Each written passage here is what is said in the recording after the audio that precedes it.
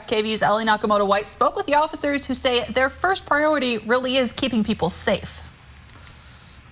A welfare check gone wrong. In this video posted by the Kennewick Police Department, officers responding to reports of two people possibly on drugs at Walmart Saturday afternoon. Very quickly, the driver put the key into the ignition and started the vehicle and proceeded to reverse, and then went back and forth, striking multiple vehicles, and was able to flee the scene. Their car, a black Chevrolet HHR, turned out to be stolen. I asked Officer Trujillo why officers did not go after and try to stop them. It is not in the public's best interest for us to pursue someone who is driving in a reckless manner without regard for others, and to pursue them and perhaps force them to continue to drive in a way that would endanger the public. A new Washington law does put limits on when police can chase a suspect. By not pursuing,